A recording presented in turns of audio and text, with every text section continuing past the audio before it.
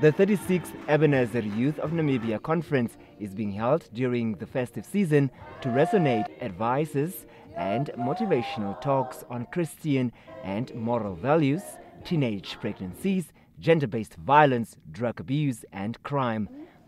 Pastor Samuel Tsumeb says the meeting will help train the youth into responsible leaders.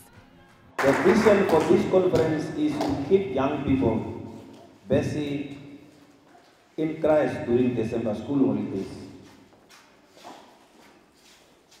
It further aims to discover full potential of each young person in the church and to develop those potentials. The aim is to train God-fearing leaders with integrity for the work of God and our country, Namibia. You can be a leader, but if you don't have integrity, you will be a failing leader.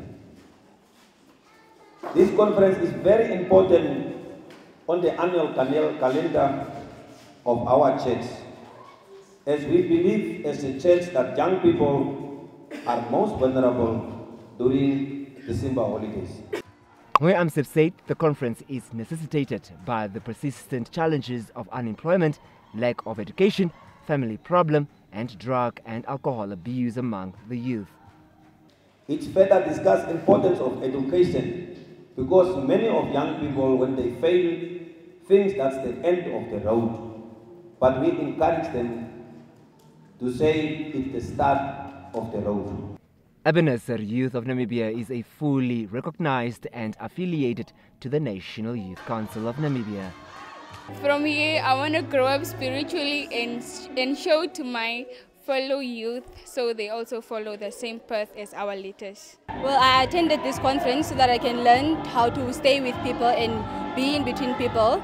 And I came to this conference to grow spiritually and build a relationship with God. I came to this youth conference to learn more about God, get opportunity to make new friends and then build and socialize with people.